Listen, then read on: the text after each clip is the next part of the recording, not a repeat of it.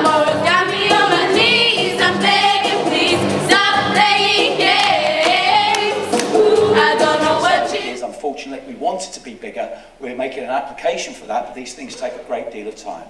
We only have 180 places. Our first priority go to children with a statement of educational need or a child that's in local authority care. Last year we had about 6 of them. Then, as a specialist school in the arts, we're allowed to select 18 students who have a particular aptitude in either dance, drama or music.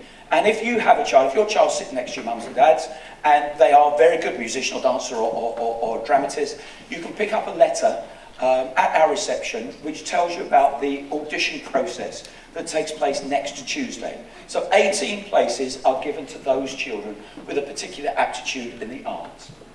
After that, it's whether or not you've got a brother or a sister who is at school at the time that your child will be here. So basically what it says, if they have a brother and sister in years 7, 8, 9 and 10 currently, then they'll be the next one in. Last year, 53 children got in on that particular criteria. And then the key one, it's where you live.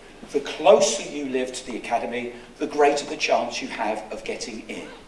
It's done on straight line distance from the bottom of our ramp to your front door. And all of that is processed by the local authority. The school, other than the aptitude in the arts, has no part in that process. We find out which children have been allocated to our school about the week before you do in March. Last year, there were 435 applicants for the Gateway Academy for 180 places, of which 272 were first choices. So you can see it's quite competitive, and that's resulted in quite a few appeals, and as I said earlier, quite some upset locally, which I regret, but that's where we are. The most important thing when a young person comes to school is that they want to come, is that there are positive relations that exist with their teachers, with their peers, with all the members of our school community. And sometimes when things goes wrong, what we try and teach the kids is how to put it right. If you're upset, how you put your side of the argument forward in a productive way. So relationships are right at the heart of what we do. And I hope you'll get a warm sense of what our school is about when you go around and see the kids this evening. And that's something that you might want to talk to them about. Then it has to be about excellent teaching. And we're getting better and better and better. There's still a way to go. There's always a way to go to improve teaching. I don't think we ever get there. But again, I'm hoping, particularly if you come during the day, that you will see some excellent teaching. And we've got some fabulous teachers in our school.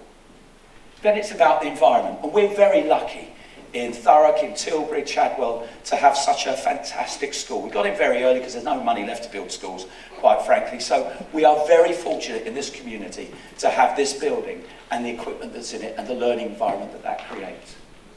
And lastly, it's about what the children learn. Making the curriculum meaningful, making it exciting, making them want to sit in the class and really get engaged with learning so that they are motivated to learn and achieve highly. So that's what our mission is, and this is how we try to achieve it. But whilst you're going through our school tonight, I want you to ask some questions to yourself. Does the Gateway Academy provide opportunities for your child to be happy? As a parent myself, the key thing I want my child to do is to want to go to school, is to not be intimidated by anything, not to be bullied, to enjoy school, to get something meaningful from it. And what does the school do? It doesn't just happen. These things don't just happen.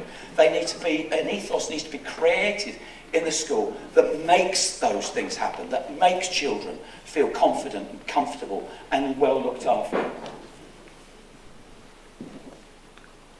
You want to see whether this school provides the structures to enable your child to make good friendships, to keep friendships, to sustain friendships, to build friendships and to repair friendships when they go wrong. What is it the school does to make all of those things happen? And it's about, I said earlier, it's not just about exams, it's about how children develop confidently. You'll see 2 shining examples of that shortly, when children have got the confidence to stand up in front of a scary audience and actually talk. When they've got the confidence to lead, when they've got the confidence to work in teams, to support each other, to help each other. All of those personal and interpersonal skills early Many of them passed. Those that passed and want to take it again to get a higher grade can. Those that failed will take it again in year 11. But it gives them that opportunity to have an early entry, see what GCSEs are like. It's quite expensive, but it works really well to motivate the kids. We have 6 learning pathways, 3 Key Stage 3, 3 Key Stage 4. So our children are put into pathways by ability.